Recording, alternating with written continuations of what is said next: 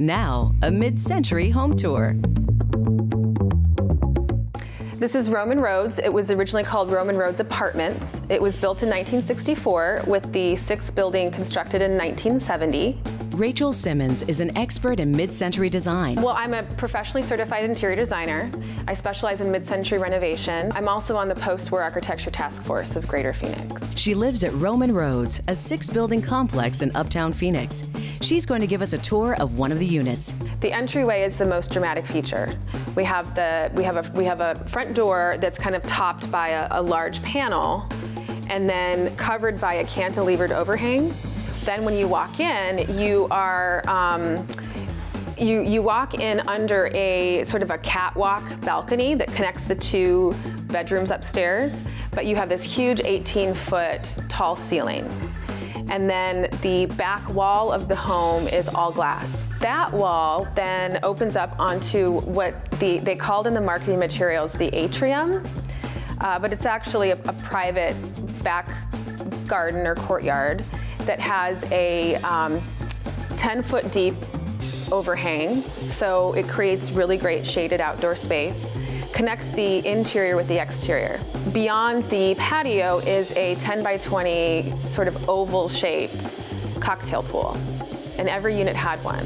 Back inside, there's a great room that connects the new kitchen on one side. The design in this unit is sensitive to the original position and kind of closed-off nature of the galley kitchen, but really brings it into the 21st century. To the living room on the other. This unit has a fireplace. Not all of them do. The bookcase, I'm certain, was probably added by the first owner, because it definitely dates from the period, but it wasn't an option. And so I think that was kind of a custom insert. I know that it has a working record player that's all wired into speakers throughout the house. Then there's this really actually impressive kind of open floating staircase that connects the upstairs and downstairs. Upstairs, there are 2 master suites. One is larger than the other, so it has a kind of a dual sink vanity rather than a single sink like the other bedroom. The home is full of original features mixed with updates, making it ready for the next 50 years. Since the 1960s, the architect of Roman Roads has been identified as Laszlo Sandor. But Sandor, now in his 90s, has revealed that he was just the signer of the work. The actual designer was famous local architect Al Beadle.